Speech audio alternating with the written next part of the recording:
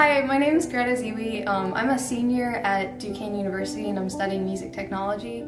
Hi, my name is Heather Dyes. I am a live sound engineer and stagehand. Hi, my name is Carolyn Slothauer. I'm a touring front of house engineer from Pittsburgh, Pennsylvania. My name is Dannon Johnson. I'm a sophomore sound recording major at Duquesne University, and I'm the owner of Guffey Cam Studios. I'm a producer and live and studio sound engineer. Hello, my name is Sophie Ryder. I'm 21 years old and I'm currently in my last trimester of a Bachelor of Audio degree, and I study at SA Institute in Byron Bay, Australia. I am a production manager at a local church where I get to run live sound and I oversee the live stream. I got my sound engineering certificate from the local community college. I founded my record label, Flaming Heart Records, in March last year, and I have a passion and focus for audio mixing, mastering and music production. As far as misogyny in the industry, you know, obviously it happens. Most of what I come across is people who don't expect me to know what I'm doing, and then I have to prove myself to them. I'm gonna do my job, I'm gonna do it well, and whether or not you expect me to doesn't really matter. To me, being a female in audio is all about being that figure that I didn't have to look up to when I was getting started. It's incredibly hard to envision yourself doing something when no one that looks like you's done it.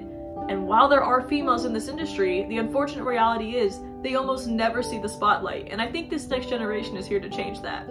I suffer a lot, and I think a lot of us do, with imposter syndrome.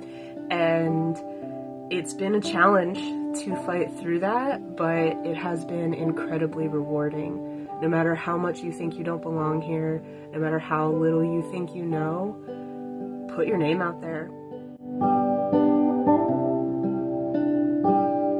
If I had any advice thus far for other upcoming women in the audio industry, it would honestly just be to surround yourself with good people.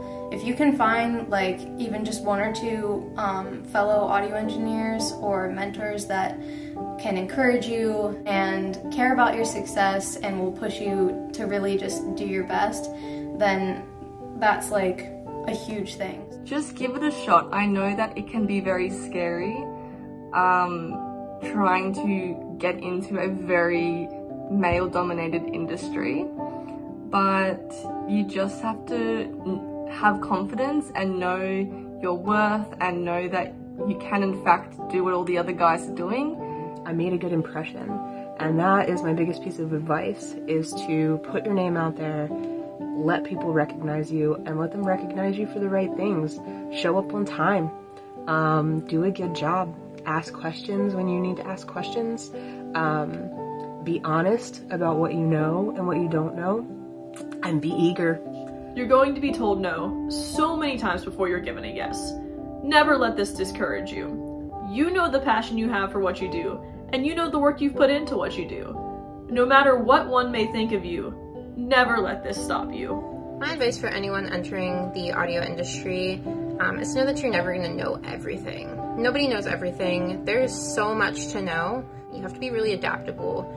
So don't let an experience or not knowing something discourage you, because it happens to all of us, and you know, you can always just learn that thing and do better next time. It's really cool actually, since I started my label and you know, making an Instagram account for it, just seeing the amount of pages that are dedicated to women in the industry is extremely inspiring and motivational, and like I had no idea that there was such a huge community. It's also really helpful to have other engineers to call, you know, in times of stress, or if you have a tech issue or a social issue or you come across a difficult situation. Having other people in the industry that you know you can call is really, really important. Believe in yourself. If you love this, keep doing it. It can be slow going, especially with COVID and everything. The work can dry up. You might not get many offers, but keep trucking. The superwoman pose is key. We know who we are. So when you need that extra boost of, I got this, the superwoman pose is my go-to.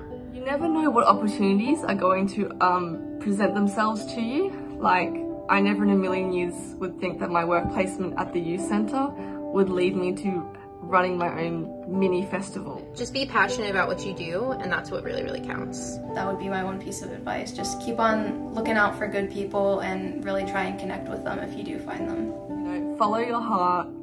Who cares what anyone says? If you love it, you do it, and that's it. That's really all that matters. So Be you, work hard, you belong here, enjoy it.